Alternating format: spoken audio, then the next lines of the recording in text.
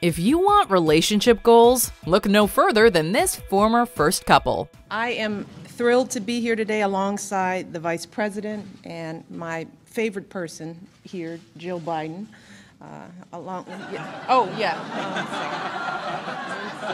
Welcome to MsMojo, and today we're counting down our picks for the top 10 times Michelle and Barack made us believe in love. Before we begin, we publish new content every day, so be sure to subscribe to our channel and ring the bell to get notified about our latest videos.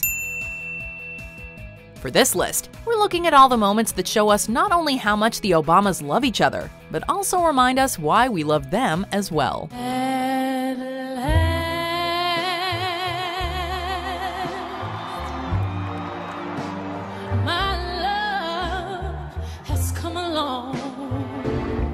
Number 10. Essence magazine cover. As the Obama era came to a close, Essence magazine decided to send the couple off with a photo shoot and a discussion of their legacy. While the photos would have us believe that they're looking at one another as if they're the only two people in the room, Michelle eventually spilled the beans on the truth behind the shoot. Apparently, Barack doesn't have too much patience for photo shoots, and Michelle was just trying to keep him in line. If she hadn't told us, though, we'd be none the wiser. Barack is horrible in photo shoots because, and I hate doing photo shoots with him, so I'm sure right there I was saying, would you just be patient and stop? Don't rush the photographer. It's like, yeah, I think we got the shot. Can I go? Can I go? And it's like, no, you can't go. Number 9. A couple in Chicago. In 1996, photojournalist Mariana Cook interviewed this young couple as part of a project she was working on that looked at couples in America through a photographic lens. Then in 2009, The New Yorker gave us an insight into what the couple revealed while taking part in this project. It's an adorable read that shows how they've always had each other's backs. It's incredible to think that at this point, the White House was just a distant dream. But one thing's for sure, from the very beginning, they were a perfect match and an unbreakable team. Number 8. Dancing to Thriller. Now, my understanding is that we've been working on a little dance. We don't know how it's going to go, but we think we should all just try it anyway. What do you think? The couple that dances awkwardly together stays together. During the White House's Halloween celebration, the President and First Lady announced they'd prepared a little dance routine to Michael Jackson's Thriller.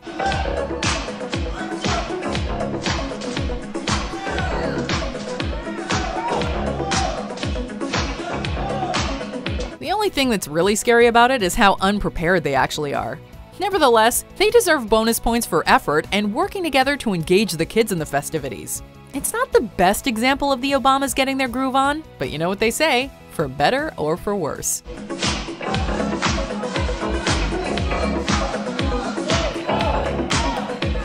Number 7. When Michelle made a Valentine's Day playlist. There is nothing more old school than using a mixtape to tell someone how you feel about them. Nevertheless, Michelle brought the mixtape into 2018 by creating a Valentine's playlist on Spotify for her husband. Adorably called Forever Mine, it contains 44 songs, including John Legend's All of Me, Whitney Houston's I Wanna Dance with Somebody, and the ultimate throwback, Etta James' At Last. But more on that later. Each carefully chosen song gives us quite a bit of insight into the Obamas' relationship, making us wonder why mixtapes ever went out of style. Number 6. Talking about their first date. There's nothing more heartwarming than watching the Obamas reminisce about their first date. Actually, we spent the whole day together.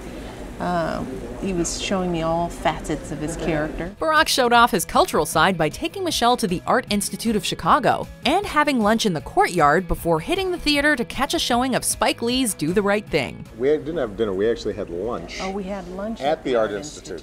There's a little courtyard with a little fountain. Yeah, it was nice. Yeah, it was very nice. It's so sweet to watch their eyes light up as they talk. And the way Barack looks at his wife while she's speaking shows us they don't just have a spark, they have a whole fireworks display. And then we went to see Do the Right Thing.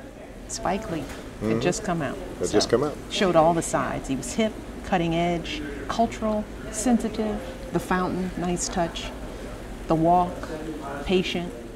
Take tips, gentlemen. Number 5. When Michelle revealed the moment she knew she was in love. Finding the one might sound kinda cheesy, but when it comes to the Obamas, we just can't get enough. We were starting to date, and he took me to one of the trainings he was doing with a group of single-parent mothers on the south side of Chicago. Michelle takes us back to their pre-political days when Barack was a community organizer helping single mothers in Chicago's South Side.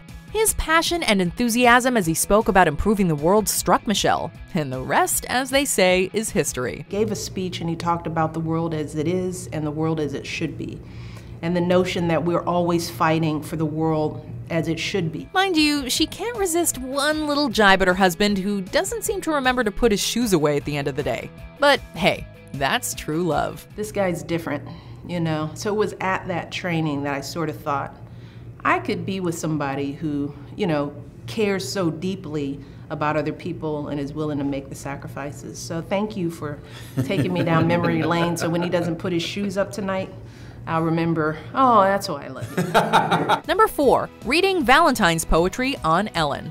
If the Obamas' relationship were a fairy tale, Ellen DeGeneres would be their fairy godmother. When the pair was apart for Valentine's Day in 2016, Ellen helped Michelle get her Valentine's message to Barack with a special poem that leaves you unsure where to go "ah" or burst out laughing. Somebody call the Situation Room because things are about to get hot. For someone who's apparently been surprised, Barack came prepared and has an equally sweet and hilarious poem of his own to deliver. This is the definition of relationship goals, as they don't take themselves too seriously and there is plenty of love to go around. I'm gonna make you some zucchini bread. Then I'll spread out some veggies on a plate, just the way you like them. Number 3, when they shared their love on social media. Because today, we have been married for 25 years. The Obamas are arguably the most relatable couple to have ever entered the White House, and their social media accounts prove they're just like us. Birthdays, Valentine's Day, Father's Day, or wedding throwbacks, there's a tweet or Instagram post to mark every occasion. On top of that, Barack left Michelle a heartfelt video message when duty prevented them from celebrating their 25th anniversary together. It's no wonder that as people got to know you the way that I got to know you, that they fell in love. Whether the message is funny or cute, these posts encompass how down-to-earth this power couple is. And that's why we love them. It is truly the best decision that I ever made to be persistent enough asking you out for a date that you finally gave in. Number 2, when Barack thanked Michelle in his final speech. Michelle,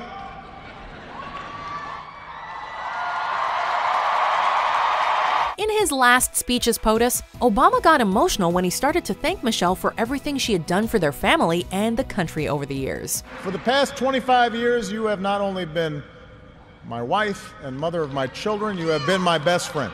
Even he becomes overwhelmed by the love in the room as he struggles to hold back tears. He thanks her for being a wonderful role model and for graciously taking on a job she didn't ask for. You took on a role you didn't ask for, and you made it your own, with grace and with grit and with style and good humor. His words are bound to leave you with goosebumps, showing us just how much they love each other and reminding us why we love Team Obama. And you have made the country proud. Before we unveil our number 1 pick, here are some honorable mentions. Barack has 2 smiles, you know, for a photo. It's like this smile or this smile.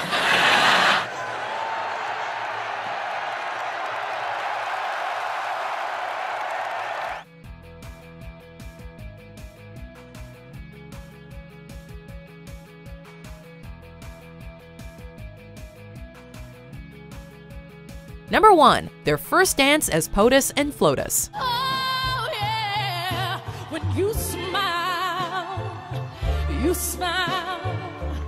Oh, and then a spell was cast. Let's set the mood. Barack Obama has just become president. Beyonce is singing Etta James at last, and the new first couple is about to hit the dance floor. It's like something out of a fairy tale, with the promise of a happily ever after not far off into the future. When they look at each other, it's like there's no one else in the room. He might just have become the leader of the free world, but around his wife, he still gets weak in the knees. My heart was wrapped up in clover.